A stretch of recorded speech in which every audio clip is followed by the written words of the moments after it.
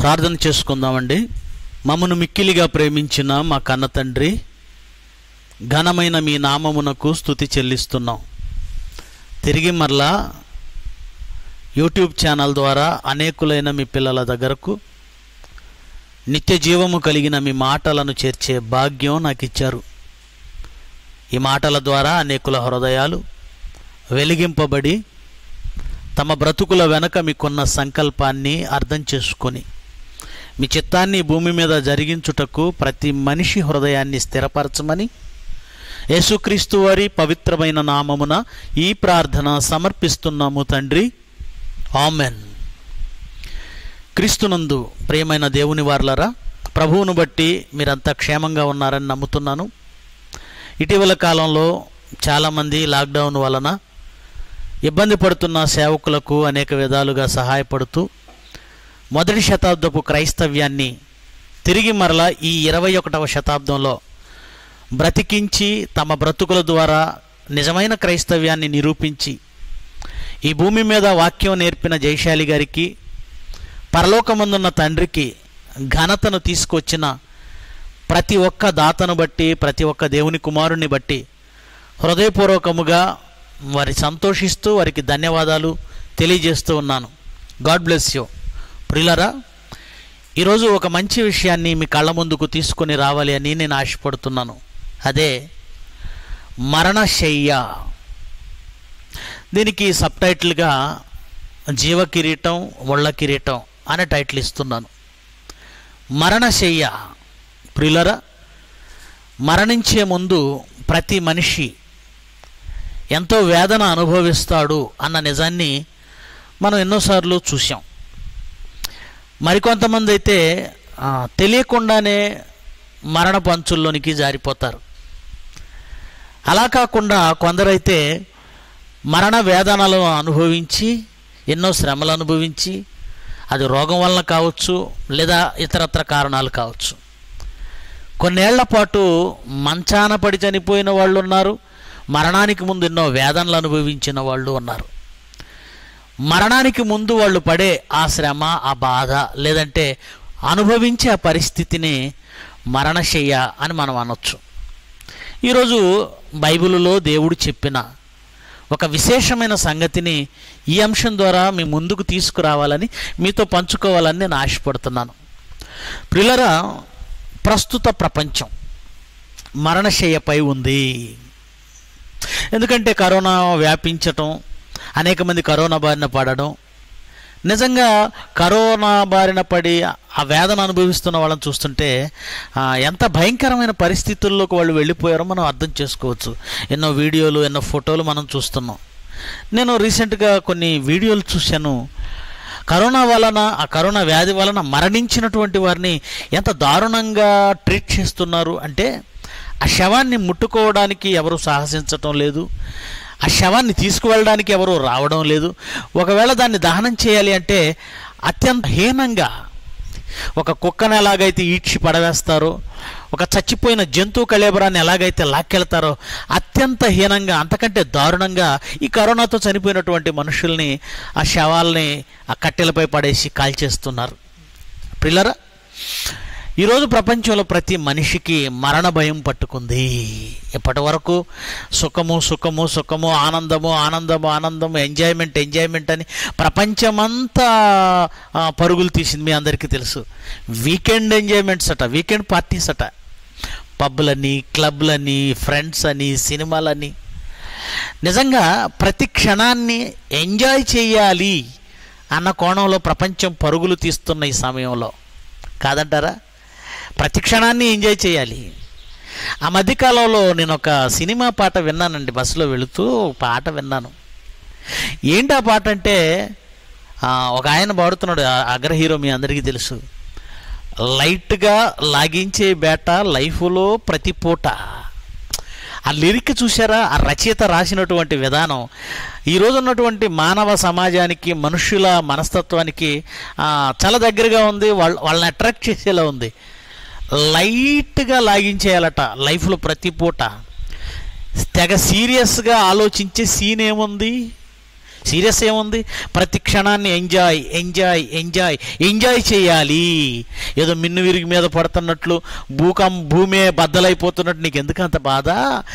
జీవితంలో ప్రతి క్షణాన్ని సరదాగా గడుపు అని ఒక రచయిత, సినిమా కవి పాట రాశాడు.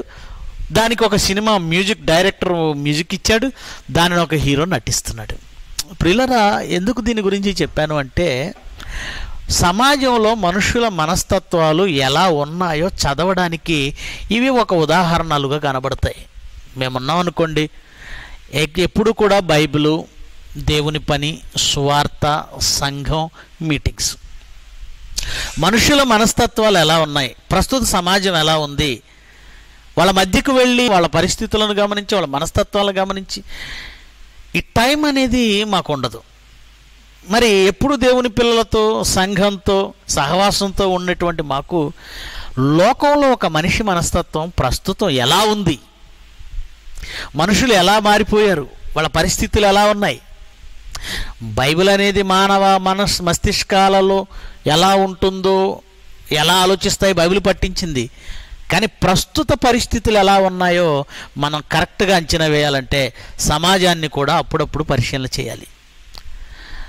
ప్రజల్లోనికి వెళ్ళి పరిశీలన చేయడానికి సమయం లేకపోయినా ఇదిగో వాళ్ళు రాసుకుంటున్న పాటలు, వాళ్ళు పాడుతున్న పాటలు, వాళ్ళ రచనలు, వాళ్ళ సాహిత్యం వాళ్ళ మనస్తత్వానికి అద్దం పడతాయి. వాళ్ళ కార్యక్రమాలు, వాళ్ళు చేస్తున్నటువంటి ఎంజాయ్మెంట్, వాళ్ళు నిర్వహిస్తున్నటువంటి ఎన్నో కార్యక్రమాలు ప్రస్తుత సమాజం ఎలా ఉంది, మనిషి ఎలా ఆలోచిస్తున్నాడు, అతని మనస్తత్వం ఎలా ఉంది, ఇది కోరుకుంటున్నాడు, ఇవన్నీ మనకు అర్థమయ్యేలా చేస్తాయి. ఇప్పుడు పాట మనం ఆలోచిస్తే లైఫ్లో ప్రతి పూట ఎంజాయ్ చేయమంటున్నాడు. దానికి తగ్గట్టుగానే సమాజం ఎలా ఉందో చూశారు కదా. వీకెండ్ పార్టీలట, క్లబ్లట, పబ్లట, ప్రతి క్షణం ఎంజాయ్మెంట్. దానికి తోడు ఇంటర్నెట్ వచ్చింది, సెల్ ఫోన్ వచ్చింది. ఏ పూట కూడా బాధపడడానికి, కన్నీరు పెట్టడానికి ఇష్టపడడం లేదు మనిషి ఈరోజు. ఒకప్పుడండి పాత సినిమాలను, చిత్రాలను మనం చూస్తే ఒక హీరోయిన్ జీవిత గాథ కన్నీటిమయం అంటే ఆడవాళ్ళంతా పరుగులు తీసేవాళ్ళు. అమ్మో, ఆ హీరోయిన్కి చాలా కష్టాలు ఉన్నాయట, సినిమాలో చాలా కష్టపడుతుందట, చూడాలి అని అక్కడ ఆమె ఏడవడం, ఇక్కడ వీళ్ళు ఏడవడం, అక్కడ ఆమె ఏడవడం, ఇక్కడ వీళ్ళు ఏడవడం. అంటే కష్టాలున్నాయి అనగానే వాటిని చూడడానికి వీళ్ళు ఇష్టపడేవాళ్ళు. కానీ ఇప్పుడు పరిస్థితి, మనుషుల మనస్తత్వం ఎలా మారిపోయింది తెలుసా? ఆ సినిమాలో కూడా ఏది ఏడుపు సీన్లు ఉండకూడదట. మరి ప్రారంభమైన దగ్గర నుంచి చివరి వరకు ఏడుపు కొట్టు సీన్లే ఉండకూడదండి, ఏడుపు కొట్టు సినిమాలు ఉండకూడదండి. మనుషుల్ని ఎంజాయ్ ఎంజాయ్ ఎంజాయ్ ఎంటర్టైన్మెంట్ ఇవ్వాలి. దానికోసం వాళ్ళు చేస్తున్నది మీరు చూస్తూనే ఉన్నారు. బూతు సాహిత్యం, భయంకరమైనటువంటి కామెడీ, అది కూడా ఒక విరక్తి కలిగించేటువంటి కామెడీ. ఏమండి, ఎందుకో మనిషిని తన బ్రతుకును అర్థం చేసుకోవడానికి, తన జీవితం ఏంటో అర్థం చేసుకోవడానికి అవకాశం అనేది ఎక్కడ దొరకకుండా అపవాదే మనిషిని సుఖాల మాయలో ముంచి సుఖాల వైపు నెట్టేసింది అనేది మరి బైబిల్ చదివితే మీకు అర్థమవుతుంది. కానీ దేవుడండి మానవ జీవితాన్ని అలా డిజైన్ చేయలేదు. ఆయన తండ్రి గనక మేలేదో కీడేదో, ఏది మంచో ఏది చెడో, ఏం చేస్తే పిల్లలు బాగుంటారో, ఏది చేస్తే పిల్లలు బాగోరో అన్నీ ఆయన ఆలోచించినవాడు. అందుకే మన జీవితాలను ఆయన ఎలా డిజైన్ చేశాడో గ్రంథకర్త ప్రసంగి గారు తన పత్రికను, తన గ్రంథాన్ని వ్రాస్తూ నిజంగా అద్భుతమైనటువంటి మాట రాశాడండి. అది మీరు చదవండి. ప్రసంగి గ్రంథము 7వ అధ్యాయము 13వ వచనం నుంచి, దేవుని క్రియలను ధ్యానించుము, ఆయన వంకరగా చేసిన వాటిని ఎవడు చక్కవరుచును. జాగ్రత్తగా వినండి మాట ఎందుకు అంటున్నాడో. దేవుని క్రియలను ధ్యానించుము, ఆయన వంకరగా చేసిన వాటిని ఎవడు చక్కబరుచును. అంటే దాని అర్థం ఏమిటంటే, దేవుడు తీసుకున్న నిర్ణయాలు కావచ్చు, పని గురించి ధ్యానించు, ఆయన క్రియలను ధ్యానించు అన్నాడు. అంటే దాని అర్థం ఏమిటంటే, దేవుని క్రియలను ధ్యానిస్తే ఒక విషయం నీకు అర్థమవుతుంది, ఆయన చేసిన దానిని మనిషి మార్చలేడు. అలాగే నీ బ్రతుకు గురించి కూడా, అంటే ఎగ్జాంపుల్ చెప్తున్నాడు, నీ బ్రతుకును దేవుడు ఎలా డిజైన్ చేశాడో అలా వెళుతుంది. అంటే దాని అర్థం మరలా మరో విధంగా తీసుకోకండి. చాలామంది దేవుడు ఈ నుదుటి మీద ఏది రాస్తాడో అదే జరుగుతుందండి అంటారు. అంటే వాళ్ళ ఉద్దేశం ఏమిటంటే ఆయన ఈ భూమి మీద ప్రతి మనిషి ఒక అడుగు ఎలా వేయాలో, ఒక మాట ఏం మాట్లాడాలో, ఒక పని ఏం చేయాలో అంతా ఆయన ముందే రాస్తాడు. రాసి ఈ నుదుటి మీద రాస్తాడు. ఈ రాసిన ప్రకారమే అది జరుగుతుంది.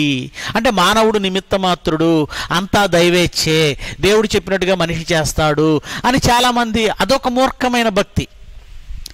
వాళ్ళ ఉద్దేశ ప్రకారం అయితే ఎలా ఉంటుందో తెలుసా? నేను ఒక హత్య చేశాను అనుకో, అది నాది కాదట, తప్పు దేవుడిది. ఎందుకంటే దేవుడు రాశాడు కనుక నేను చేశాను, నేను నిమిత్త మాత్రుడిని, ఇక్కడ ఏం రాసి ఉంటే అదే.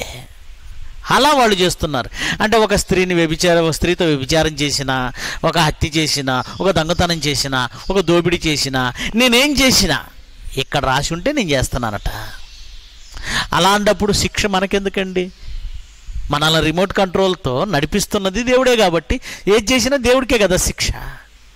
ఇప్పుడు లారీ యాక్సిడెంట్ అయింది, ఎవరిని పట్టుకుంటారు? లారీని షెడ్యూకి పంపిస్తారు ఒకవేళ దానికి ఏమైనా అయితే.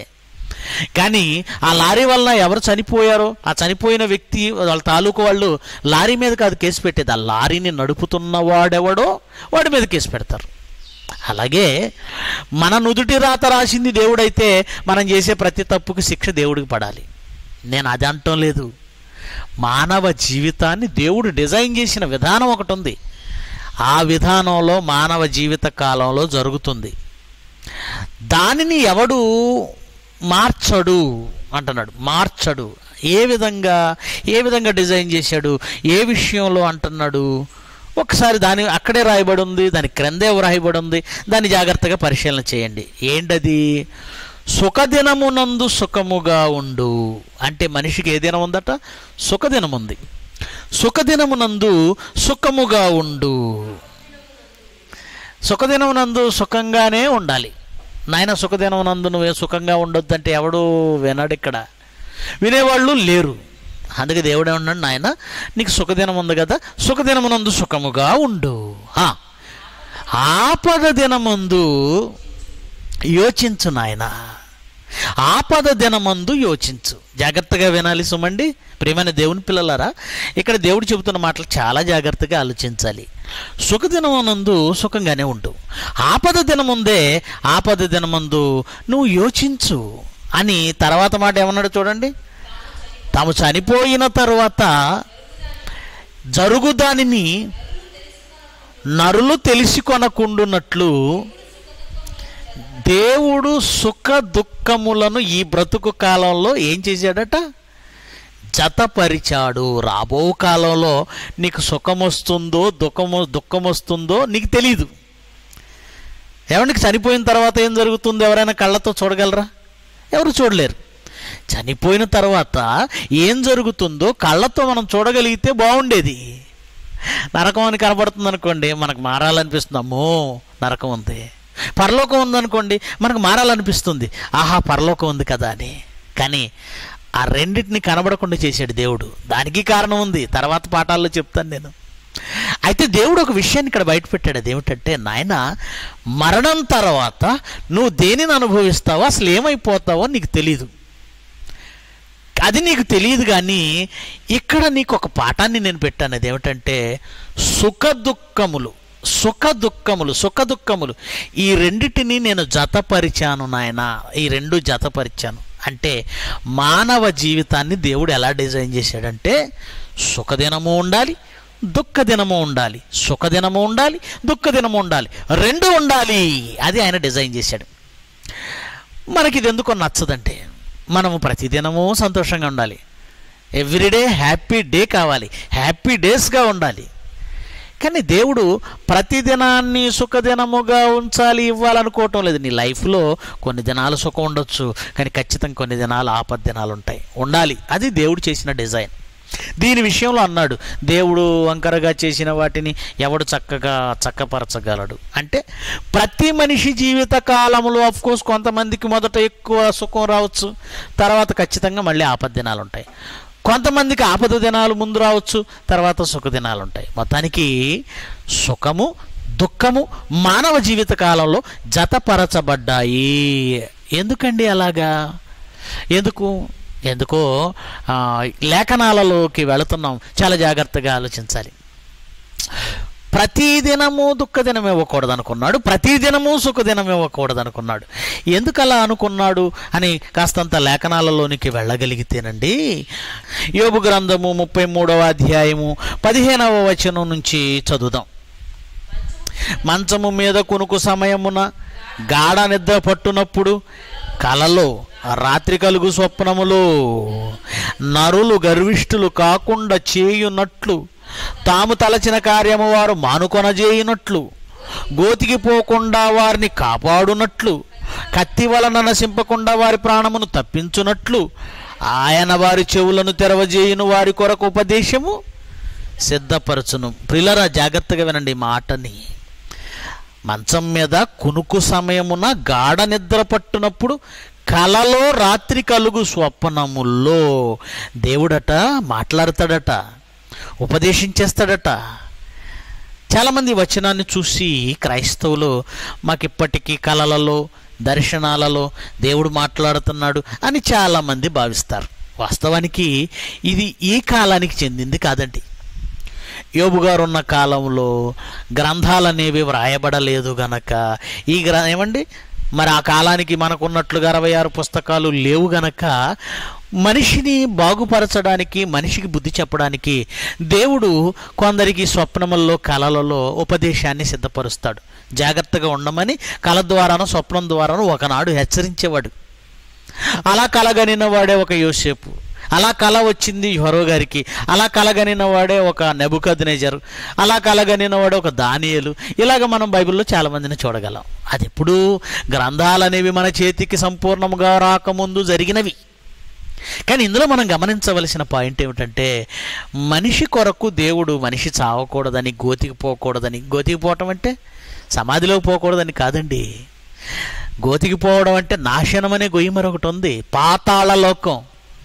అంటే మనం పాతాళ లోకానికి పోకుండా ఉండాలని దేవుడు ఈ కాలంలోనే కాదు, బైబిల్ లేని కాలంలో కూడా ఏదో ఒక విధంగా వారి దగ్గరకు ఉపదేశాన్ని తీసుకెళ్ళేవాడు. ఆయన ఎంత మంచివాడండి. బైబిల్ ఎప్పుడు మోషే వచ్చిన తర్వాత, మా అంతకుముందు మోషే రాకముందు కొన్ని వేల సంవత్సరాలు ప్రజలు ఉన్నారు కదా. ఆదాము పుట్టి మోషే కంటే ముందు సుమారుగా 2500 పైనే తర్వాత రాయబడిన గ్రంథాలు. అంతకుముందు మోషే రాయబడిన గ్రంథాలు ఏమి లేవు మోషే రాయకముందు. మరి అలాంటప్పుడు దేవుడు ప్రపంచాన్ని పట్టించుకోలేదనుకోకండి. కలల ద్వారా స్వప్నం ద్వారా వాళ్ళు పాతాళానికి వెళ్లకుండా, ఆ రెండవ మరణానికి జారిపోకుండా ఆయన ఉపదేశాన్ని సిద్ధపరిచేవాడు. ఎంత బాగుంది, ఎంత ప్రేమ అండి మన తండ్రికి. ఆయన ఎంత ప్రేమ కలిగిన వాడో మీరు ఆలోచించండి. ఓకే, ఇక మరి ఆ తర్వాత వచనాన్ని చూస్తే, వ్యాధి చేత మంచమెక్కుట వలనను, ఒకని ఎముకలలో ఎడతెగని నొప్పులు కలుగుట వలనను వాడు శిక్షణమునందును. మళ్ళా చదువుతాను. వ్యాధి చేత మంచమెక్కుట వలనను, ఒకని ఎముకలలో ఎడతెగని నొప్పులు కలుగుట వలనను వాడు శిక్షణమునందును. ప్రియులారా, ఒక వ్యక్తి నాశనానికి పోకుండా దేవుడు చేస్తున్న మహాకార్యములలో అతనికి స్వప్నములో కలలో ఉపదేశము సిద్ధపరచడం ఒకటైతే, ఒక విధమైతే, వ్యాధి చేత మంచం ఎక్కిస్తాడట. ఎవరు? దేవుడే. దేవుడే వ్యాధి చేత మంచం ఎక్కిస్తాడు. ఎందుకంటే గత పాఠాలలో మీరు విన్నారు, ఒక తెగులు అది యెహోవా దూతది, తెగుళ్ళు యెహోవా దూతలు. ఈ మధ్యకాలంలో కొంతమంది మూర్ఖంగా మాట్లాడుతూ, ఏమండి కరోనా దేవుని శిక్ష కాదండి, పాపం అమాయకులు కదండి. ప్రతి 100 ఏళ్లకి వస్తున్నటువంటి ఈ వైరస్ విజృంభణం లేదంటే ఈ అంటువ్యాధులు ఏదైనా దేవుని అనుమతి లేనిదే మనిషిని తాకటానికి వీల్లేదు. నా సెలవు లేనిదండి, తల వెంట్రుకల్లో ఒకటైనా నేల రాలదు అన్నప్పుడు కొన్ని లక్షల మంది ప్రపంచంలో నేల రాలిపోతుంటే అది దేవుడికి తెలియకుండా జరుగుతుందా? ఆలోచించండి. మరొక మాట చెప్పనా, యెహోవా చేయనిది పట్టణములో ఉపద్రవము కలుగునా. దేవుని మాట అది.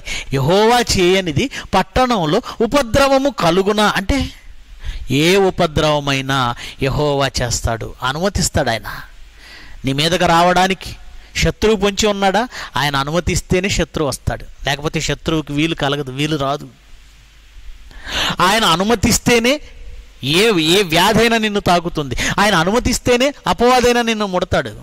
కనుక ప్రపంచ దేశాలన్నింటికీ కరోనా వ్యాపించి కొన్ని లక్షల మంది ఇప్పటికే మరణించేశారు, ఇంకా కొన్ని లక్షల మంది మరణానికి చేరువయ్యారంటే అది దేవుని శాపం కాక మరొకటి కాదు.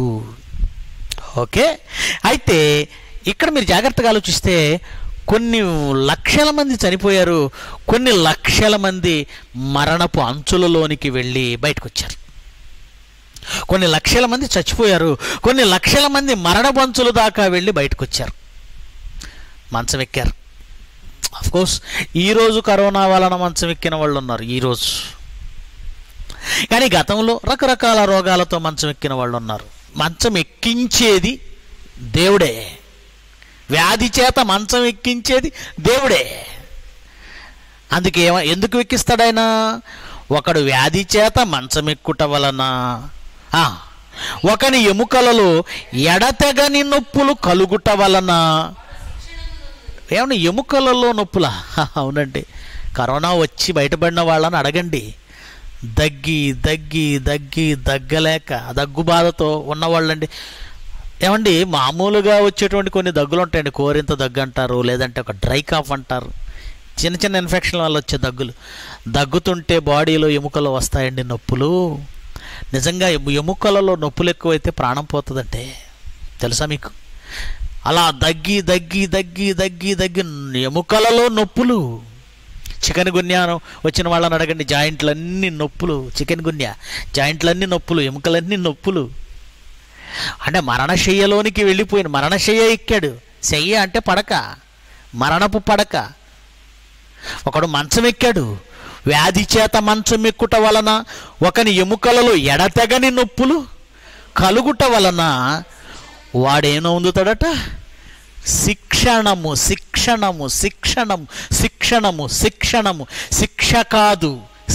కాదు శిక్షణము అంటే ఎందుకు మనిషికి దేవుడు ఇలాంటి రోగాలనిస్తాడు, వ్యాధులనిస్తాడు, ఎందుకు మనిషిని ఎక్కిస్తాడు అంటే ఆయన ఏది చేసినండి బహుళ ప్రయోజనాలను చూసుకుంటాడు. బహుళ ప్రయోజనం అంటే తెలుసు కదా, మల్టీపర్పస్. ఆయన ఏది చేసినా బహుళ ప్రయోజనకారిగా ఉండేట్లుగా చూస్తాడు, ఆయన మల్టీపర్పస్గా ఉండేట్లు చూస్తాడు. ప్రియులారా, అలాగూ ప్రతిదానిలోనూ ఆయనకు బహుళ ప్రయోజనాలు ఉంటాయన్నది మీరు మర్చిపోకూడదు. మొదటిది, ఆయనకు వ్యతిరేకులైన వారిని తుడిచిపెట్టాలి అన్నది ఒక కారణం. జరుగుతుంది అది. ఎందుకంటే ఆయన అనుకున్నంత సంఖ్య పూర్తయినంత వరకు ఈ రోగము మనుషులను తుడిచేస్తుంది. రైటే. దుర్మార్గులైన వారిని, దుష్టులైన వారిని తనలో నుంచి దులిపేస్తుంది. పోయిన వాళ్ళు పోతారు, పోవలసిన సంఖ్య పోతుంది. అయితే బయటపడిన వాళ్ళు ఎందుకు బయటపడ్డారో, బయటపడిన వాళ్ళను, చచ్చిపోయిన వాళ్ళను చూసి అసలు రోగం అంటని ప్రపంచం ఏం నేర్చుకోవాలో దేవుడు ఒక మాట చెప్పాడు. నాయనా, మీరు శిక్షణము నొందాలి, పాఠం నేర్చుకోవాలి. ఏం పాఠం నేర్చుకోవాలి?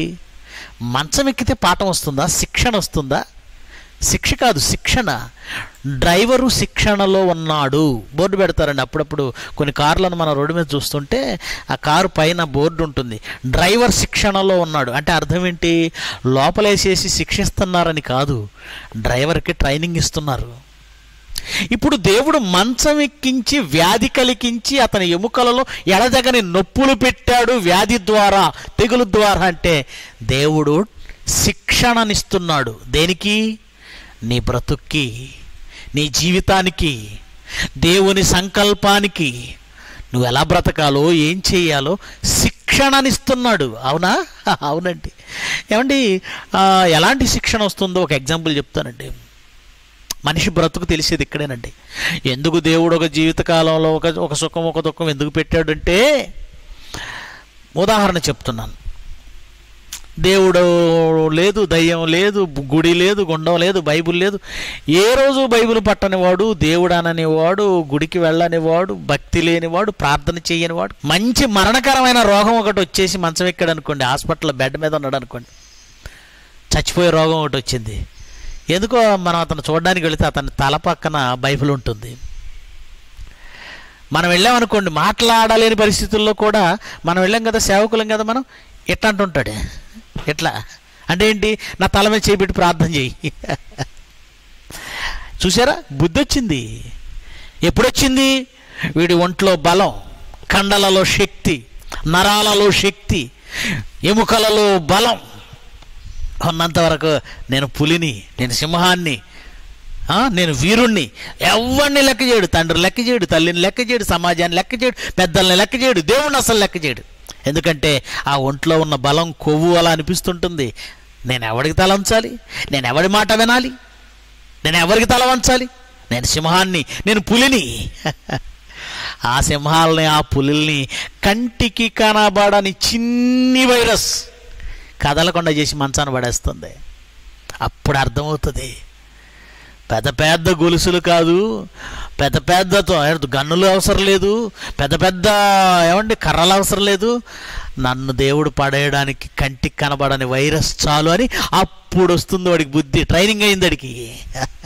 ఏమైంది? ట్రైనింగ్ అయ్యింది. ట్రైనింగ్ అయ్యేసరికి బుద్ధి వచ్చి, నాకు ప్రార్థన చేయండి పాస్టర్ గారు, తల మీద చేపెట్టి ప్రార్థన చేయండి పాస్టర్ గారు. కొంతమంది అయితే నూనె డబ్బా కూడా పక్కన పెట్టుకుంటారు, మనం నూనె రాస్తామేమని పాపం ఆశ. చూసారా? ఇప్పుడు నేను ఒకటి అడుగుతున్నాను, ఒంట్లో శక్తి ఉండి, బలం ఉండి, ఆరోగ్యం ఉండి, యవ్వన బలం ఎముకలలో నిండి వాడు ఆనందంగా ఉన్నటువంటి జీవితాలను దేవుడు ప్రసాదిస్తే, దేవుడు అన్న పదం వాడు జ్ఞాపకం చేసుకునేవాడా, తలుచుకునేవాడా? మీరే చెప్పండి. వాడు దేవుడు అనాలంటే వాడిని మంచం ఎక్కించాలి, వాడు ప్రార్థన అనాలంటే మంచం ఎక్కించాలి, వాడు బైబిల్ అనాలంటే మరణశయ్యపై ఉండాలి, మరణశయ్య ఎక్కించాలి. దేవుడు ఎక్కించాడు. ఎందుకంటే ట్రైనింగ్ రా ఇది, ట్రైనింగ్. వ్యాధి చేత ఒకడు మంచం ఎక్కుట వలన, వాని ఎముకలలో ఎడతెగని నొప్పులు కలుగుట వలన వాడు శిక్షణమునందును. ఇప్పుడు మీకు అర్థమైందా దేవుడు ఎందుకు రోగాలను ఇస్తున్నాడు? దేవుడిని తిట్టుకునే వాళ్ళు చాలామంది ఉన్నారు. సమాజానికి అర్థం కావట్లేదు, ఎప్పటికి అర్థం చేసుకుంటారో తెలియటం లేదు. ఎన్ని మాటలు చెబుతున్నాం, ఎన్ని మాటలు జయశాలి గారు టీవీ ఛానల్ ద్వారా చెప్పారు. ప్రతి దినము, ప్రతి ఆదివారం, ప్రతి శనివారం జైశాలి.live ద్వారా చెప్తున్నారు. ఈ ప్రపంచానికి ఎక్కదండి. ప్రేమని దేవుని పిల్లలారా, మీరు ఆలోచించండి. అందుకే దేవుడు ఏం చేశాడట? సుఖదినమునందు సుఖముగా ఉండు. అంటే నీకు సుఖదనం ఒకటి ఇచ్చాను నాయన, సుఖంగా ఉండు. అలాగని లైఫ్లో అన్ని సుఖదినాలు ఎందుకు ఇవ్వలేదంటే, ఈ సుఖాలలో, ఈ ఆనందంలో అసలు దేవుడని నీకు జ్ఞాపకం రాడు నాయన. ఏమంటే ప్రతి మనిషి జీవితాన్ని ఒకసారి ఆలోచించండి. ఒక పెళ్ళి ఉందనుకుందాం, అది దుఃఖ సంఘటన ఏం కాదు, సంతోషకరమైన సంఘటన. ఆ పెళ్లిలో ఒక్కసారి పరిస్థితి, వాతావరణం ఎలా ఉంటుందో మీరు ఆలోచించండి. ఎంజాయ్మెంట్, ఎవరిని చూసిన జోకులు, ఎవరిని చూసిన పాటలు, ఎవరిని చూసిన డ్యాన్సులు, ఎవరిని చూసిన ఆనందం, సరదాగా ఎంజాయ్మెంట్. ఆటలాడేవాడు ఆటలు, తాగేవాడు తాగడు, తందనాలు ఆడేవాడు తందనాలు. ఇలాంటి ఆనందకరమైన సమయంలో దేవుడి గురించి చెప్తానంటే వింటారా? పెళ్ళిళ్ళలో మమ్మల్ని వాక్యానికి పిలుస్తారండి. అలా ఎక్కేమో లేదో చిన్న చీటీ ఒకటి తీసుకొస్తాడు, పెద్ద ఆయనంట, ఆ ఊరికి పెద్దంట, హడావుడి చేస్తుంటాడు. భోజనాలు టైం అయిపోయింది అంటుంటాడు. ఏదో భోజనాలు టైం కాదు జరగకపోతే ఈయన్నే అడిగేటట్టుగా, ఎవరో ఈయన్నే అడుగుతున్నారన్నట్టు, ఈయన్నే జైల్లో పెడతారన్నట్టు చాలా హడావుడి చేస్తారండి కొంతమంది తిండి దగ్గర. పెళ్ళి 11ంటికి కానీ 4ంటికి చేసినా ఎవడు అడగడం కొన్ని చోట్ల. కానీ భోజనాలు మాత్రం టైంకి. ఎంత లేట్ అయినా, పెళ్లి కూతురు లేట్ అయినా పర్వాలేదు, ఏ కార్యక్రమం లేట్ అయినా పర్లేదు, కానండి వాక్యం మాత్రం 5 నిమిషాల్లో ముగించాలంటారు. ఎందుకు? దయ్యం పట్టింది. దయ్యం ప్రోత్సహిస్తుంటుంది. పెళ్ళి ఎందుకు చేసుకోవాలో, దేవుని సంకల్పం ఏంటో వాళ్ళు చెప్పేస్తారు. అది చెప్పకుండా ఉండాలని నువ్వు చీటీ రాసిచ్చేయి. హడావుడి. ఇలాంటి సందడిలో దేవుడంటే ఎవరికి గిట్టదండి, వాక్యం అంటే గిట్టదండి, నచ్చదండి. అందుకే దేవుడు అన్నాడు, నాయన సుఖదినాలన్నీ సుఖదినాలు ఇచ్చాను అనుకో, నువ్వు నన్ను అసలు తలుచుకోవు, నేను నీకు అర్థం కాను, నా వైపు చూడవు. అందుకే సుఖదినముతో పాటు ఏ దినం ఇస్తానంటున్నాడు? దుఃఖదినము. అలాగని ప్రతిదినము దుఃఖదినం ఇవ్వడం లేదు నేను. ఎందుకంటే ప్రతిదినము దుఃఖదినం ఇస్తే నరుని ఆత్మ నలిగిపోతుంది, నువ్వు నలిగిపోతావు నాయన. అప్పుడు కూడా నీకు ఓవర్ డోస్ అయిపోతుంది. ప్రతిదినము ఏడుపు, ప్రతిదినము దుఃఖం అంటే విరక్తి వచ్చేసి సూసైడ్ చేసేసుకుంటావు. అందుకే దేవుడు ఎంత బ్యాలెన్స్ చేస్తున్నాడు చూడండి. వీడికి ప్రతిదినము సుఖం ఇవ్వకూడదు, చెడిపోయి దేవుడే లేడంటాడు, దేవుడి వైపు చూడ్డం. అలాగని ప్రతిదినము దుఃఖం ఇవ్వకూడదు, ఎందుకంటే ఇన్ని దుఃఖాలు భరించలేక దేవుడు ఎక్కడ ఉన్నాడు అని సూసైడ్ చేసేసుకుని నరకానికి వెళ్ళిపోతాడు. అందుకే మనిషికి దేవుడు ఏం చేశాడంటే, నాయన సుఖదినము ఇస్తాను, దుఃఖదినం ఇస్తాను. బ్యాలెన్స్గా ఉండు, సుఖదినం నువ్వు సుఖంగా ఉండు, నేను చెప్పిన నువ్వు వినవు. కానీ దుఃఖదినం ఒకటి వస్తుంది. ఆ దుఃఖదినమును నువ్వేం చేయాలి? యోచించు, ఆలోచించు, ఆలోచించు అన్నాడు. ఒక మాటలో చెప్పాలంటే దుఃఖదినము నాడు మాత్రమే మనకు ఆలోచన ప్రారంభమవుతుంది. నేను ఎందుకు పుట్టాను, అసలు ఈ బ్రతుకెందుకు అన్న ఆలోచన ఎప్పుడు వస్తుంది చెప్పండి? నిజంగా చెప్పండి. పెళ్ళిళ్ళలో ఎంజాయ్మెంట్లో రాదండి. కష్టాలు, కన్నీళ్ళు, బాధలు, సమస్యలు చుట్టుముట్టేస్తే ఊపిరి సలపనంత సమస్యలు, కన్నీళ్ల పర్యంతమయ్యే బాధలు మనల్ని చుట్టుముట్టేస్తే అప్పుడు ఇంట్లో కూర్చొని తల పట్టుకొని అసలు ఎందుకు పుట్టాను, ఎందుకు ఈ జన్మ, ఎందుకు బ్రతకాలి, ఎవరి కోసం బ్రతకాలి? అసలు ఇవి చాలా అద్భుతమైన ప్రశ్నలు అండి ఇవి. నేను ఎందుకు పుట్టాను, ఎవరి కోసం బ్రతకాలి, ఎందుకు బ్రతకాలి, ఎవరి కోసం ఈ జన్మ? ఇవి అద్భుతమైన ప్రశ్నలు, మహాజ్ఞానము నిండిన ప్రశ్నలు. ఈ ప్రశ్నలు నీ తలంపుకి ఎప్పుడు వచ్చాయి? నువ్వు కష్టాల్లో ఉంటే వచ్చాయి తప్ప సుఖాల్లో ఉన్నప్పుడు రాలేదు. అంటే మహాజ్ఞానం వైపు నీ మనసు మళ్ళాలంటే, మహాజ్ఞానాన్ని నువ్వు ఆలోచించాలంటే, నిన్ను మహాజ్ఞానం వైపు మళ్ళించాలంటే సుఖాలు ఇస్తే కుదరదు. ఏమివ్వాలి? కష్టాలు ఇవ్వాలి. అందుకే దేవుడు ఒకడు వ్యాధి చేత మంచం ఎక్కుట వలన, ఒకని ఎముకలలో ఎడతెగని నొప్పులు కలుగుట వలన వాడట శిక్షణమునందును. ఇప్పుడు చెప్పండి ప్రియమైన దేవుని పిల్లలారా, సుఖం మంచిదా, దుఃఖం మంచిదా? సుఖము తాత్కాలికం అండి. ప్రతిదినము సుఖపడ్డాం అనుకోండి, ఆ తర్వాత భయంకరమైన కష్టాలలోనికి వెళ్ళాలి. అదే శాశ్వతమైన నరకం. అదే కష్టాలు నేర్చుకున్నాం అనుకో, కష్టాలలోనికి వెళ్ళామనుకో, శిక్షణ. అది తెలుసా మీకు? కష్టాలు శిక్షణ. అవునండి, శిక్షణ. ఎర్రగా మండిపోతున్న ఏమండి ఆ వేడిగా ఉన్న ఫర్నెస్ కొలిమిలో ఇనప వస్తువు వెళ్ళిందనుకోండి, చాలా షార్ప్ అయిపోద్దండి. ఒక ఇనప వస్తువుని, లేదంటే ఒక కొడవలి కావచ్చు, ఒక కత్తి కావచ్చు, షార్ప్గా చేయాలి. కంసాలు ఏం చేస్తాడో తెలుసా అండి? బాగా ఎర్రగా కాలుతున్నటువంటి ఆ ఫర్నెస్లో పెడతాడు దాన్ని. ఇది కూడా ఎర్రటి నిప్పులా అయిపోతుంది. అప్పుడు సుత్తితో కొడతాడండి. భయంకరమైన అగ్నిలో ఆ సుత్తి దెబ్బల వలన ఆ కొడవలి కావచ్చు, కత్తి కావచ్చు, షార్ప్గా వస్తుంది. అదే ఆ మంట లేదనుకోండి, ఆ మంట నాకు వద్దు అని ఇనుమంది అనుకోండి, షార్ప్ అవ్వదు. సుత్తి దెబ్బలు నాకు వద్దంటే షార్ప్ అవ్వదు. అంటే మనుషుల బ్రతుకుల పరమార్థాన్ని తెలియజేయడానికి, మనుషులకు శిక్షణనివ్వడానికి దేవుడు కష్టాలను, కన్నీళ్లను, రోగాలను పెడతాడు. ఈ మధ్యకాలంలో ఒక సహోదరి గురించి, ఒక సహోదరుని భర్తను పోగొట్టుకుందండి. నాకే ఎందుకు ఇలా జరగాలని ఆమె బాధపడుతుంటే ఆమెకి మాటలు అర్థమైతే బాగుండని నాకు అనిపించింది. దేవుడు ఒక కష్టాన్ని పెట్టాడంటే దాని వెనక నీ బ్రతుకును షార్పు చేయాలనుకుంటున్నాడు, పదునెక్కించాలనుకుంటున్నాడు. నిన్ను తన జ్ఞానంలోనికి నడిపించడానికి ఆయన అడుగులు వేయిస్తున్నాడు, చేయి పట్టుకొని అడుగులు వేయిస్తున్నాడు. కష్టాలు, కన్నీళ్ళు మన బ్రతుకును నేర్పే పాఠాలు. అందుకే వ్యాధి చేత మంచం ఎక్కుట వలన, ఒకని ఎముకలలో ఎడతెగని నొప్పులు కలుగుట వలన అతడు శిక్షణమునందును అన్నాడు. ఆ శిక్షణ నొందడానికి నువ్వు ఇష్టపడుతున్నావా? దేవుని వలన శ్రమ పొందుతున్నావా? నేను ఒక ప్రశ్న అడుగుతానండి. దేవుడు నాకు అన్యాయం చేశాడు, నాకు ఏ న్యాయం చేయలేదు, ఏ మేలు చేయలేదు అనే వాళ్ళకి నేను మాట చెబుతాను, జాగ్రత్తగా ఆలోచించండి. నీ జీవితకాలంలో నువ్వు సుఖం అనుభవించిన దినాలు చాలా ఉంటాయి, సంతోషించిన దినాలు. నీ భర్తతో సంతోషించిన దినాలు ఉంటాయి, తల్లిదండ్రులతో సంతోషించిన దినాలు ఉంటాయి, నీ భార్యతో సంతోషించిన దినాలు ఉంటాయి, నీ పిల్లలతో సంతోషించిన దినాలు ఉంటాయి. నువ్వు సంతోషించిన నీ దినాలలో దేవుని గురించి జ్ఞాపకం చేసుకొని దేవుని పని అనని మనం ఆయన కష్ట దినాలలోనికి నడిపించినప్పుడు ఆయన నిందించడం ఎంతవరకు న్యాయం? సుఖం వచ్చినప్పుడు దేవుని వల్ల సుఖం వచ్చిందని ఆయన కీర్తించావా? ఆయన పని చేసావా? కష్టాలు వచ్చినప్పుడు దేవుడు అన్యాయం చేశాడు అనడం ఎంతవరకు రైట్? ఇది అన్యాయం కాదు, నీకు దేవుడు చేస్తున్న మరో మేలు, ఫేవర్. అదేమిటంటే నీ జీవితం నీకు అర్థమయ్యేలా చేస్తున్నాడు. లోకం నుంచి నిన్ను పక్కకు లాగాలనుకుంటున్నాడు, తన బాటలో మరింత ముందుకు నడిపించాలనుకుంటున్నాడు. ఇది ఎందుకు నువ్వు అర్థం చేసుకోవట్లేదు? ఇది నీకు ఎందుకు అర్థం కావడం లేదు? ఒక మాట గుర్తుపెట్టుకో, దేవుడు వంకరగా చేసిన వాటిని ఎవడు చక్కపరచగలడు? దేవుడు తిన్నగా చేసిన వాటిని ఎవడు వంకర చేయగలడు? ఆయన నిర్ణయించి నీ లైఫ్ని ఇలా తీసుకెళ్లాలనుకుంటున్నప్పుడు నువ్వెదురు తిరగకూడదు, తలంచు. ప్రియమైన దేవుని పిల్లలారా, ఇప్పుడు మనకు అర్థమైంది, మన జీవితంలో కష్టాలు ఉండాలి, కన్నీళ్ళు ఉండాలి, బాధలు ఉండాలి. లేకపోతే మనం మాటేనం, దేవుని వైపు చూడం, దేవుని మార్గం వైపు రాం. ఆయన ఒక దెబ్బ కొడితేనే దేవుడు అంటాం, ప్రార్థన అంటాం, బైబిల్ అంటాం. ఆయన ఒక దెబ్బ కొడితేనే విశ్వాసం అంటాం, సంఘం అంటాం. ఆయన ఒక దెబ్బ కొడితేనే దేవుడు అర్థమవుతాడు. అర్థమవుతుందా? గనుక సుఖానికి ముందు కష్టం ఉంటుంది, మర్చిపోకండి. సుఖానికి ముందు కష్టం ఉంటుంది.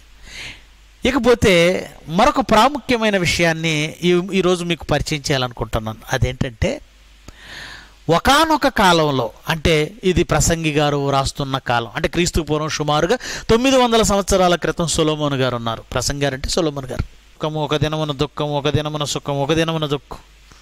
ఓ పాట నా చిన్నప్పుడు సంఘంలో పాడుతుంటే వినేవాడిని. ఒకసారి నవ్వు, ఒకసారి ఏడ్పు. ఆ పాట మీరు కూడా చాలామంది వినే ఉంటారు. అయితే క్రొత్త నిబంధనకు వచ్చేసరికి, సూపర్ థియరీకి వచ్చేసరికి దేవుడు ఒక మాట చెప్పాడండి. నిజంగా అది చూస్తే మీరు ఆశ్చర్యపోతారు, క్రైస్తవులుగా మీరే. ఏంటా మాట? ఒకసారి చూద్దాం. ప్రకటన గ్రంథము 2వ అధ్యాయము 10వ వచనం నుంచి చదువుదాం. ఇదిగో మీరు శోధింపబడినట్లు అపవాది మీలో కొందరిని చెరలో వేయింపబోచున్నాడు. సుఖాల గురించి చెప్పడం లేదండి, కష్టాల గురించి సంఘానికి రాస్తున్నాడు. స్వర్ణలో ఉన్నటువంటి దేవుని సంఘానికి రాస్తూ ఏమంటున్నాడు? యోహాను గారు ఏమంటున్నారు? ఇదిగో దేవుడు చెబుతున్నాడు, యేసుక్రీస్తు చెబుతున్నారు, యోహాను గారితో చెప్తున్నారు. ఇదిగో మీరు శోధింపబడినట్లు అపవాది మీలో కొందరిని చెరలో వేయించబోచున్నాడు.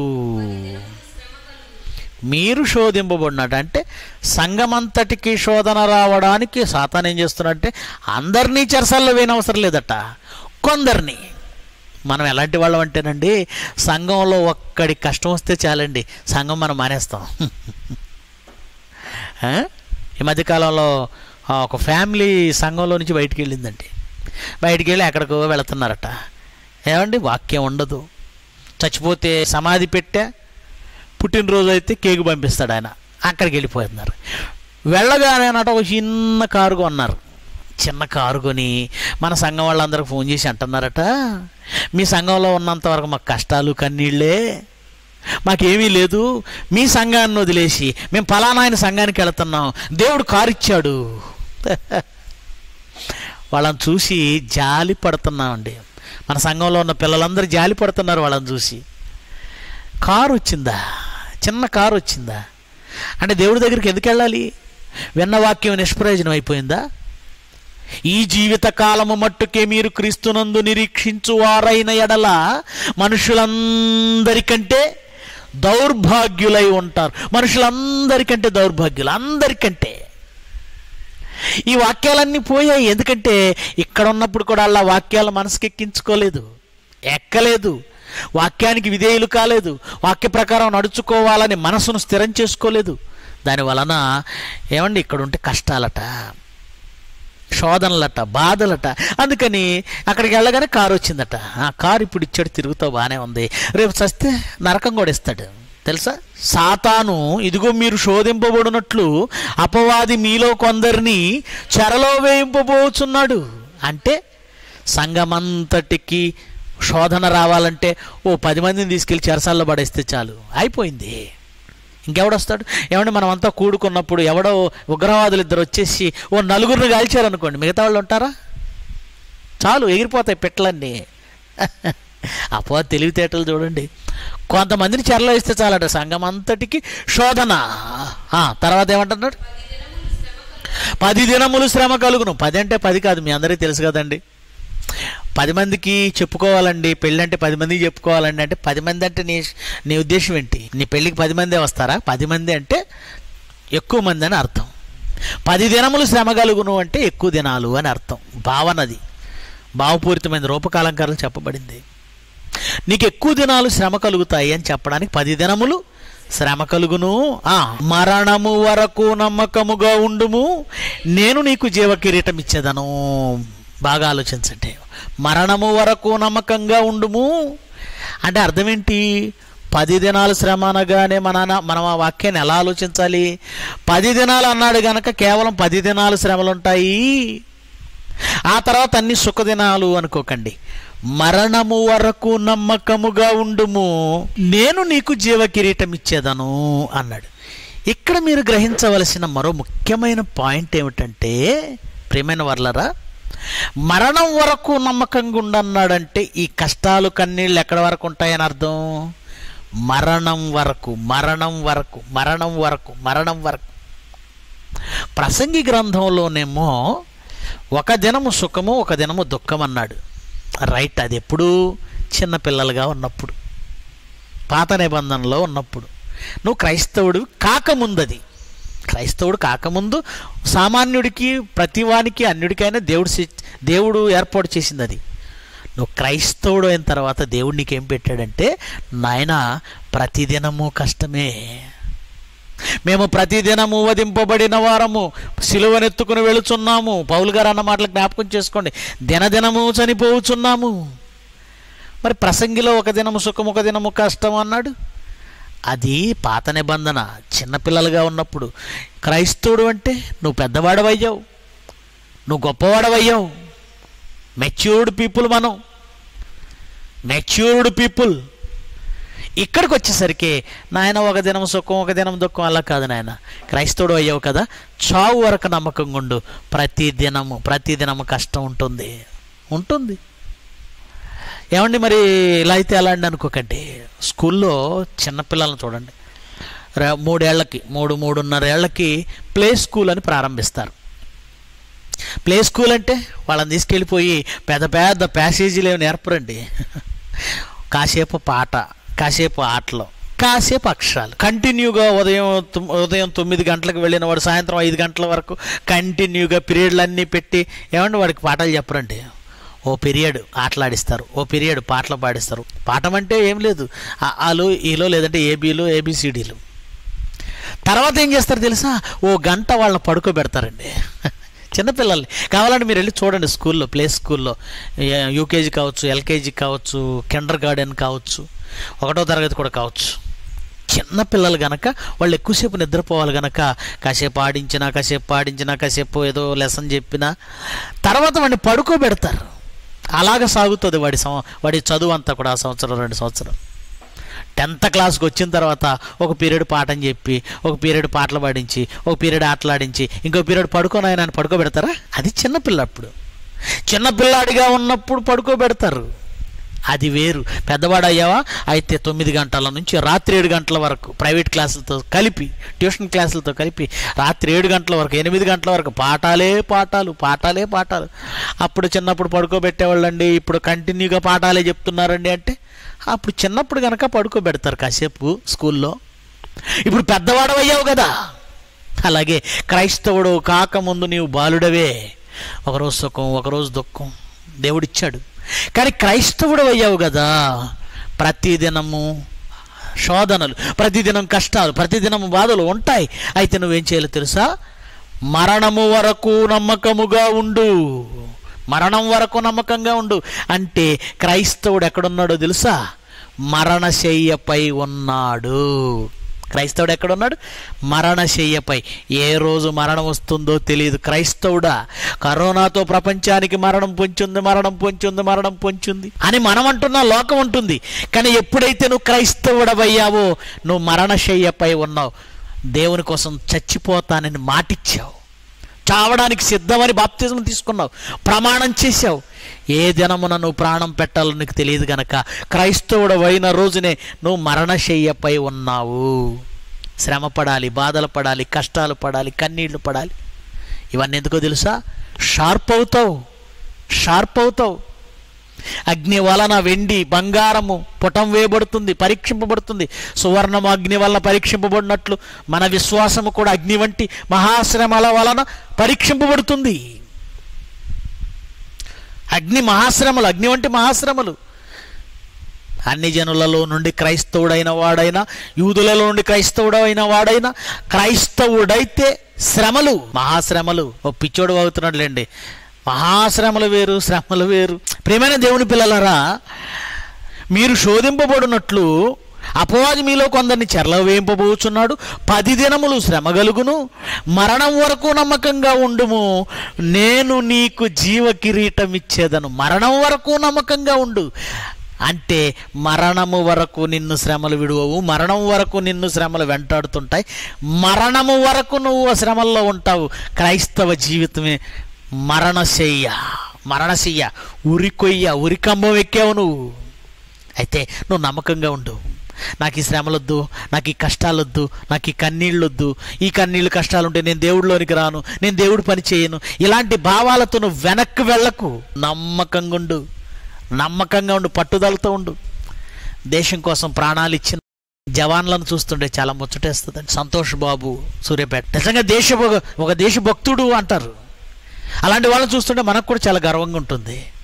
కానీ అదే సమయంలో నేనేం ఆలోచిస్తాను తెలుసండి, కుటుంబము, భార్య, పిల్లలు, తల్లిదండ్రులు అన్నీ వదిలేసి ఆ క్షణాన ప్రాణం పోతుందని తెలిసి కూడా శత్రువుల దగ్గరికి వాళ్ళు వెళ్ళే విధానం చూసారా? అంటే దేశం కోసం ప్రాణం పోయినా పర్వాలేదు, చలిలో ఎముకలు కొరికే చలి, రక్తం గడ్డగట్టే చలి, ఆ చలిలో ఏమండి ఆ బ్రిడ్జ్ అనేది వాళ్ళు కంప్లీట్ చేశారట. దేశం అంటే అంత భక్తి. వాళ్ళు ఎంచుకున్నటువంటి ఆ వృత్తిలో, లేదంటే వాళ్ళు చేసేటువంటి ఆ బాధ్యత, ఉద్యోగంలో వాళ్ళకి అంత ఏమండి అంకిత భావమా? అంత యథార్థంగా ఉంటారా? అంత డెడికేటెడ్గా పనిచేస్తారా? అలాగైతే క్రైస్తవుడు దేవుని కోసం డెడికేటెడ్గా అంకిత భావంతో చావుకు కూడా సిద్ధపడి ఎందుకు నిలబడడం లేదు? కష్టాలు రాగానే వెనకడుగు వేస్తావా? దేవుని పనిలో శ్రమలు రాకూడదా? దేవుని పనిలో మరణం రాకూడదా? దేవుని పనిలో కన్నీళ్లు రాకూడదా? కన్నీళ్ళు వస్తే దేవుడొద్దా? మరణం వరకు నమ్మకంగా ఉండు. అలా నమ్మకంగా ఉంటేనే ఏం దక్కుతుందన్నాడు? నేను నీకు జీవ కిరీటం. యేసుక్రీస్తుకు ముళ్ళ కిరీటం పెట్టడం మనకు తెలుసండి. ముళ్ళ కిరీటం, ప్రాణం అర్పించే ఆ దశలో ఆయన తల మీద ముళ్ళు పెట్టి, ఆ ముళ్ళ కిరీటం అల్లి ముళ్ళు పెట్టి కొరడాతో కొట్టి ఆ ముళ్ళు తలలో దిగిపోయేలా చేశారండి. ముళ్ళ కిరీటం. ఈరోజు క్రైస్తవుడు ముళ్ళ కిరీటం ధరించాలనగానే మళ్ళా ముళ్ళుతో కిరీటం అల్లాలని కాదండి. దేవుడిచ్చిన ఈ మహాశ్రమలే క్రైస్తవుడికి ముళ్ళ కిరీటం. యేసుక్రీస్తు ధరించాడు కదా. ఆయన శ్రమలలో కొదువైన వాటిని నా శరీరమందు ధరించుకున్నాను, వహించుకుని పోతున్నానని పౌలు అన్నట్లు ప్రతి క్రైస్తవుడు యేసుక్రీస్తు ధరించుకున్న ముళ్ళ కిరీటాన్ని శ్రమల రూపంలో ధరించుకో. శోధనలు, శ్రమలు, బాధలు, కన్నీళ్లు ఇవన్నీ క్రైస్తవుడికి ముళ్ళ కిరీటం. ఈ ముళ్ళ కిరీటాన్ని నువ్వు ధరించి నమ్మకంగా మరణం వరకు దేవుణ్ణి విడిచిపెట్టక యథార్థతను వదలక ఉన్నావా? అయితే నీకు జీవ కిరీటం వస్తుంది అన్నాడు.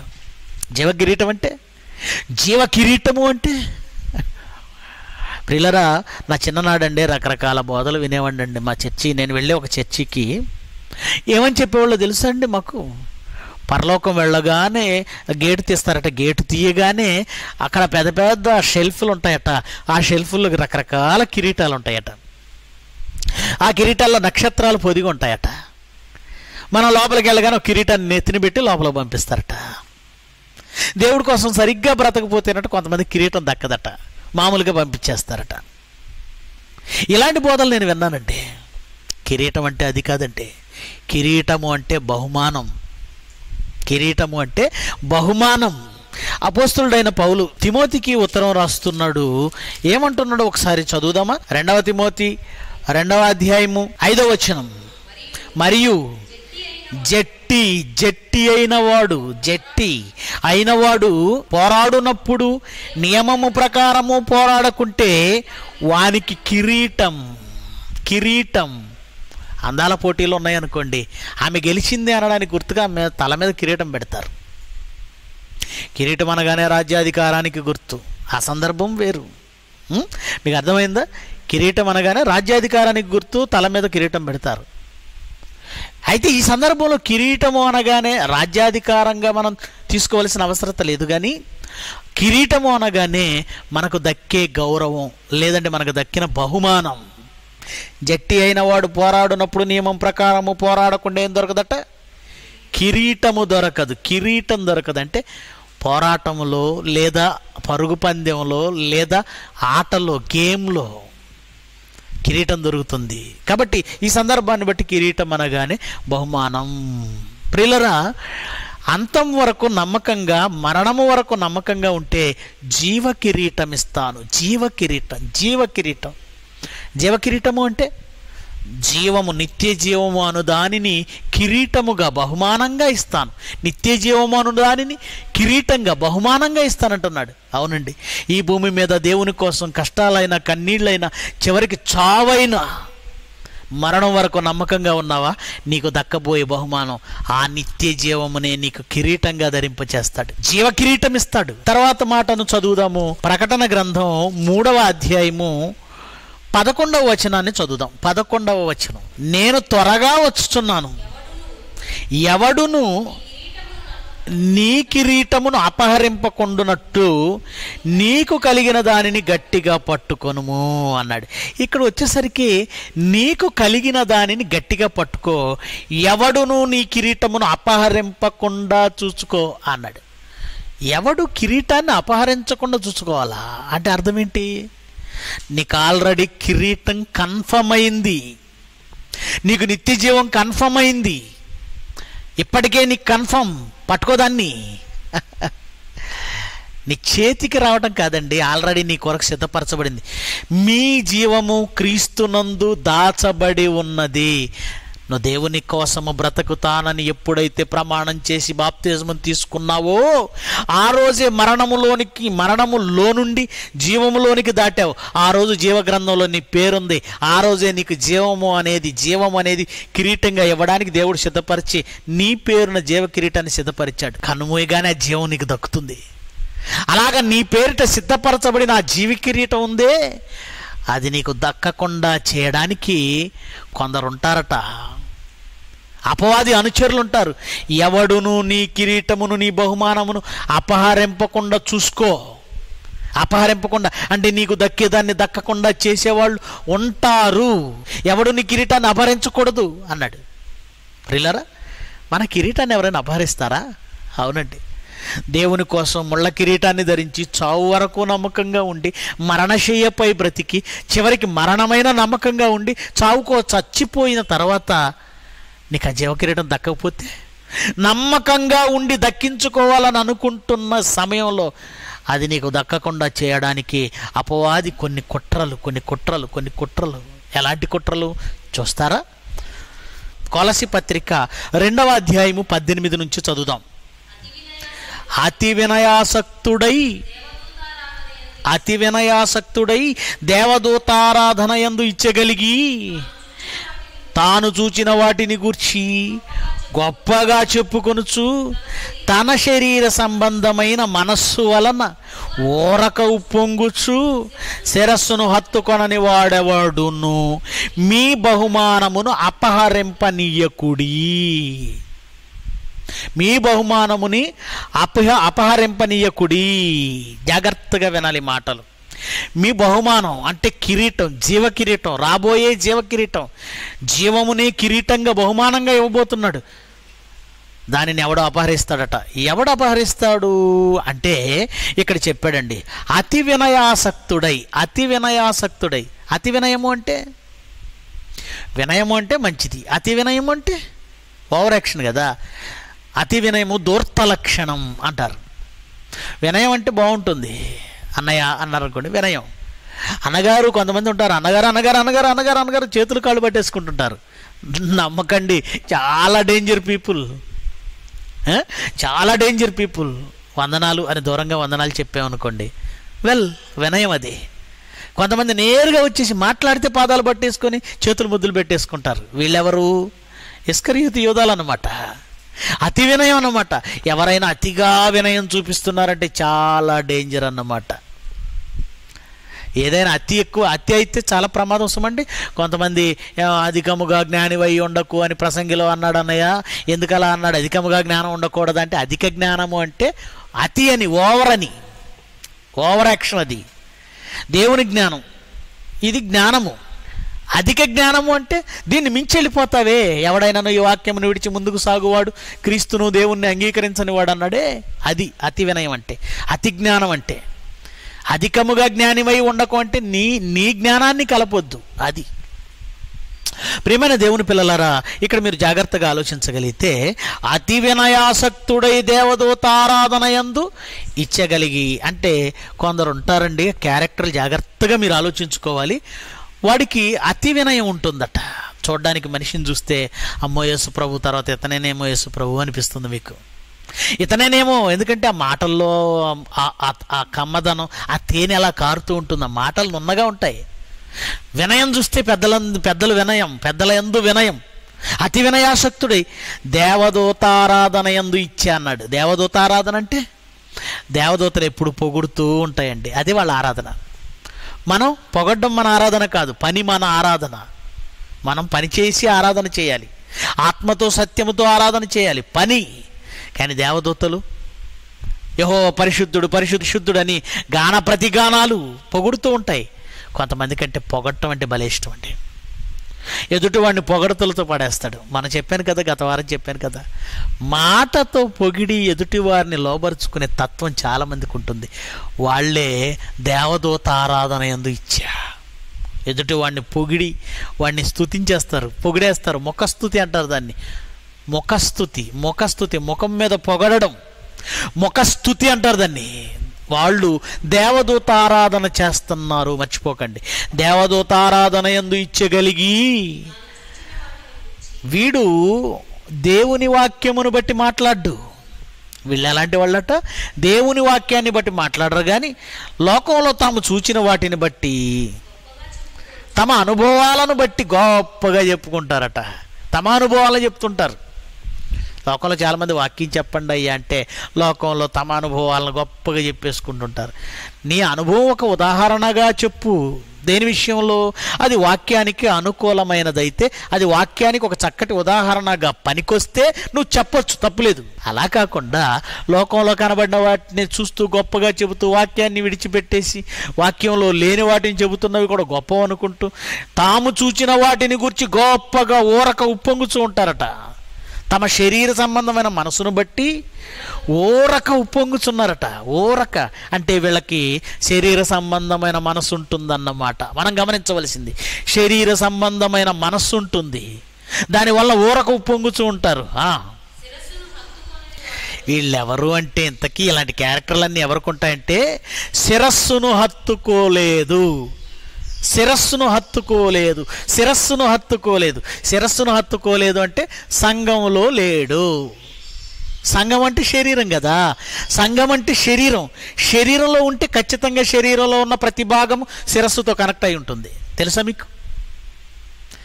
శరీరంలో ప్రతి భాగము ఏదో ఒక కోణంలో శిరస్సుతో కనెక్ట్ అయి ఉంటుంది, ఏదో ఒక రూపంలో. కానీ శరీరానికి విడివిడిగా ఉన్నది ఏదైనా, విడిపోయింది ఏదైనా శిరస్సుతో కూడా కట్ అయిపోతుంది. ఎందుకు ఈ మాట చెప్పానంటే, సంఘము నుంచి విడిపోయిన వాడు ఎవడైనా శిరస్సుతో కట్ అయిపోతాడు, అంటే క్రీస్తుతో కట్ అయిపోతాడు. శరీరములో ఉండి వేరు వేరు అవయవాలుగా ఉండడం వేరు, శరీరములో నుంచి బయటికి వెళ్ళిపోవడం వేరు. కనుక శిరస్సును హత్తుకోని వాని గురించి మాట్లాడుతున్నాడు, అంటే సంఘములో లేని వాని గురించి. అతి వినయాసక్తుడై దేవదూత ఆరాధన యందు ఇచ్చగలిగి తాను చూచిన వాటిని గురించి గొప్పగా చెప్పుకొనుచు తన శరీర సంబంధమైన మనసు వలన ఊరక ఉప్పొంగుచు శిరస్సును హత్తుకొనని వాడు ఎవడును మీ బహుమానమును అపహరింపనీయకండి. సంఘములో నుండి వెళ్ళిన వాళ్ళు కావచ్చు, సంఘములో లేనివారు కావచ్చు, దేవదూత ఆరాధన యందు ఇచ్చా ఇలాంటి వాళ్ళు మీకు రాబోయే కిరీటాన్ని అపహరిస్తారు. ఎలా అపహరిస్తారండి? మీ కిరీటాన్ని ఎలా అపహరిస్తారు అనుకుంటున్నారా? ఒక ఎగ్జాంపుల్ చెప్తానండి, జాగ్రత్తగా వినండి. క్రికెట్ ఉందనుకోండి. ఇదివరకు ఆస్ట్రేలియా ఇండియా మధ్య జరిగినటువంటి క్రికెట్ మ్యాచ్ల్లో ఈ సంఘటనలు ఎక్కువగా జరిగాయి. ఉదాహరణకు ఆస్ట్రేలియా క్రికెటర్సే ఇలాంటివి చేస్తుంటారట. మన ఇండియన్స్లో ఎవరైనా బ్యాటింగ్ బాగా చేసేస్తున్నారు అనుకోండి, ఎంత ట్రై చేసినా ఆ బ్యాట్స్మెన్ అవుట్ అవ్వడం లేదు, విపరీతంగా షాట్లు కొడుతున్నాడు, విపరీతంగా స్కోర్ చేస్తున్నాడు. అప్పుడు వాళ్ళు ఏం చేస్తారో తెలుసా అండి? జాగ్రత్తగా వాళ్ళని డైవర్ట్ చేయడానికి మైండ్ గేమ్ ఆడతారండి. మైండ్ గేమ్ ఎలాగో తెలుసా? వాళ్ళ దగ్గరికి వస్తారు, బ్యాటింగ్ చేసే వాళ్ళ దగ్గరికి వస్తారు. ఏంటి బ్రదరు, నీ భార్య నా పిల్లలు ఎలా ఉన్నారు అంటాడట. నీ భార్య నా పిల్లలు, ఆ మాట అనగానే ఎలా ఉంటుందండి? కాన్సన్ట్రేషన్తో క్రికెట్ ఆడుతూ ప్రతి షాట్ని పెవిలియన్ వైపు మళ్ళించేస్తూ, సిక్సర్ గానో లేదంటే 4 గానో మలిచేస్తూ కాన్సన్ట్రేషన్తో ఆడుతున్న వాడి దగ్గరికి వెళ్ళిపోయి నీ భార్య నా పిల్లలు ఎలా ఉన్నారు అనగానే ఏమైపోద్ది, ఒక్కసారిగా మనసంతా పాడైపోయి అతని కాన్సన్ట్రేషన్ దెబ్బతిని వాడి మీద విపరీతం కోపం వచ్చేసి నెక్స్ట్ బాల్కి అవుట్ అయిపోతాడు. అంటే కాన్సన్ట్రేషన్ దెబ్బతీయటం అంటారు దీన్ని. కాన్సన్ట్రేషన్ దెబ్బతీయటం అంటే కుదురుగా స్థిర మనస్తత్వంతో ఆడుతున్న వాడిని కాన్సన్ట్రేషన్ దెబ్బతీయడానికి ఎలాగైతే మనస్సు మీద కాన్సన్ట్రేషన్ మీద కొడతాడో దాన్ని మైండ్ గేమ్ అంటారు. సాతాను కూడా అంతేనండి. సాతాను కూడా అంతే, మైండ్ గేమ్ ఆడతాడు. లోకంలో చాలామందికి తిండిని చూపించాడు, పడిపోయారు. కొంతమందికి డబ్బు చూపించాడు, పడిపోయారు. కొంతమందికి అధికారాలను చూపించాడు, పడిపోయారు. అధికారాలు, డబ్బు, ఆశలు, సుఖాలు, మాయలు ఇవన్నీ వదిలేసుకొని ఈరోజు బైబిల్ ఓపెన్ యూనివర్సిటీ ఇండియా ఇంటర్నేషనల్కి వచ్చాం. మనం గుర్తుపెట్టుకోండి, ఎన్నింటినో జయించాం. లోకంలో ఎన్ని తప్పుడు బోధలు ఉన్నాయంటే, ఎన్ని వేల వేల వేల సంఘాలు ఉన్నాయి. అసలు ఆలోచించండి, ఆ తప్పుడు బోధలన్నింటినీ, ఆ సంఘాలన్నింటినీ దాటుకొని వాటన్నింటినీ కాదని అసలు వాటిని దాటుకొని ఇక్కడ వరకు మనం ఎలా వచ్చాం? అది అబద్ధమని ఇది సత్యమని మనమే ఎలా తెలుసుకోగలిగాం? ఆశ్చర్యం అనిపిస్తుంది కదా. చాలాసార్లు చాలామంది అబద్ధాల్లో ఉండి వాళ్ళు చెప్పిందే రైట్ అనుకుంటున్నారు. ఎంత గొప్పగా చదువుకున్న వాళ్ళైనా, ఎంత మేధస్సు ఉన్న వాళ్ళైనా చివరికి వాక్యం దగ్గరికి వచ్చేసరికి అజ్ఞానులుగా మిగిలిపోయి లోకంలో ఎవడో చెప్పినవే నిజం అనుకుంటూ బ్రతుకుతున్నారు కదా. అసలు మనం ఇక్కడ దాకా ఎలా వచ్చామో, మన జర్నీని ఎప్పుడైనా మీరు ఆలోచించారా? బైబిల్ ఓపెన్ యూనివర్సిటీలోకి, సత్యంలోకి ఎలా వచ్చామో ఆలోచించారా? దేవుడు నడిపించాడు, చెయ్యి పట్టి నడిపించాడు. ఎన్నింటిని దాటుకొచ్చారు, అవరోధాలను దాటుకొచ్చారు.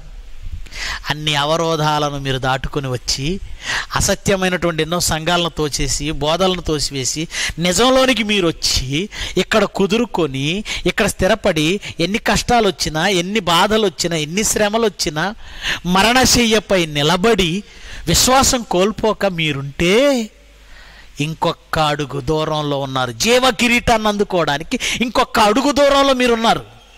ఈ అడుగు దూరంలో ఉన్న మీ జీవ కిరీటం మీకు దక్కకుండా చేయడానికి సాతాను మైండ్ గేమ్ ఆడతాడు. ఏంటో తెలుసా మైండ్ గేమ్? ఇదిగో వస్తారు, దగ్గరికి వస్తారు. మీకు తెలుసా బైబిల్ ఓపెన్ యూనివర్సిటీ గురించి? మీకు తెలుసా జైశాలి గారి గురించి? మీకు తెలుసా డిప్యూటీ డైరెక్టర్ల గురించి? మీకు తెలుసా జాయింట్ డైరెక్టర్ల గురించి? మీకు తెలుసా వాళ్ళ గురించి, వీళ్ళ గురించి? Mind game, mind game. అలాగూ ఏదో విధంగా యూనివర్సిటీని దెబ్బతీయాలనుకునే వాళ్ళు కొందరైతే, కొందరు ఆ వాక్యం వింటున్నటువంటి మీలో అనేక మంది మనసులను చెరపాలని మైండ్ గేమ్. విజయానికి చేరువలో ఒక్క అడుగు దూరంలో నిలిచిన నిన్ను, నీ కిరీటము నీకు స్థిరపరచబడి, నీ కిరీటం నీకు సిద్ధపరచబడిన తర్వాత కూడా నీ కిరీటాన్ని నీకు దక్కకుండా అపహరించేవాడు ఎవడు అంటే, వాడు చూడడానికి చాలా మౌనంగా ఉంటాడు, వినయంగా ఉంటాడు, అతి వినయంతో ఉంటాడు. కానీ వాడు శరీర సంబంధమైన మనసు కలిగిన వాడు. వాడు తాను చూసిన వాటి గురించి గొప్పగా చెప్పుకుంటూ ఉంటాడు. వాక్యాన్ని పట్టించుకోడు. వాక్య ప్రకారం బ్రతుకుతున్నదా లేదా కాదు. లోకంలో వాళ్ళు రైట్, వీళ్ళు రైట్ అంటాడు, ఈ సంఘం రైట్, ఆ సంఘం రైట్ అంటాడు, ఇది రైట్, అది రైట్ అంటాడు. వాక్యంలో ఉన్నది అనవసరం. అలాంటి వాళ్ళు ఎవరైనా మిమ్మల్ని చెడగొట్టి తీసుకెళ్తున్నారా? ఇదిగో ఒకళ్ళు వెళ్ళిపోయారు, కారు వచ్చిందని వెళ్ళిపోయారు. కారు కోసం వెళ్ళారు. అలాగ మీ కిరీటమును ఎవడైనా అపహరిస్తున్నాడా? జాగ్రత్త. ఎవడైనా మీ కిరీటాన్ని అపహరిస్తున్నాడా?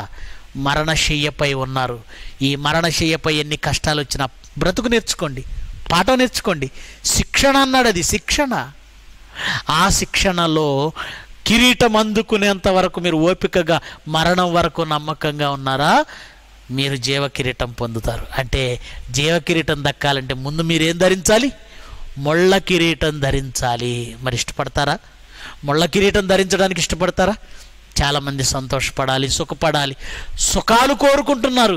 ఆ సుఖాలు అందుకోవాలంటే ముందు ముళ్ళ కిరీటాన్ని ధరించాలి, మరణశయ్యనెక్కాలి. ఏదైనా కానండి విజయం అంత ఈజీగా రాదండి. పరుగు పందెంలో ఉన్నవాడు ఆయాసం వచ్చినా, కష్టం వచ్చినా, నొప్పి అనిపించినా, బాధ అనిపించినా చివరి వరకు పరిగెత్తాలి. మొదట్లో బాగా పరిగెత్తి తీరా చివరికి వచ్చేసరికి కళ్ళు తిరిగి పడిపోయాడు అనుకోండి, పాపం ఇక్కడ వరకు వచ్చాడు, ఇంకొక 10 అడుగులు వేస్తే గెలిచేవాడు, ఇక్కడికి వచ్చి పడిపోయాడు కనుక ఇతన్ని విన్నర్ అందాం అంటారా? అనరు. చివరి వరకు పరిగెత్తాలి, ఆ గీతను దాటాలి. అది విజయం అంటే. అప్పుడే బహుమానం దక్కుతుంది. మరి మనం చివరి వరకు నిలబడతావా? చివరి వరకు, లేక మధ్యలో ఎవరో మాటలకు వెళ్ళిపోతావా? ఏవి లాగుతున్నాయి నిన్ను? బాధ్యతలా? ఏమి వెనక్కి లాగుతున్నాయి నిన్ను? భార్య ఏది వెనక్కి లాగుతుంది నిన్ను? పిల్లల ఏది వెనక్కి లాగుతుంది నిన్ను? డబ్బా? నీ దారిద్ర్యమా? నీ బలహీనతలా? క్రీస్తు కృపను బట్టి మనల్ని వేరు చేయగలిగింది ఏది? కరువా, హింస, శ్రమ, అవమానాలా, అనుమానాలా?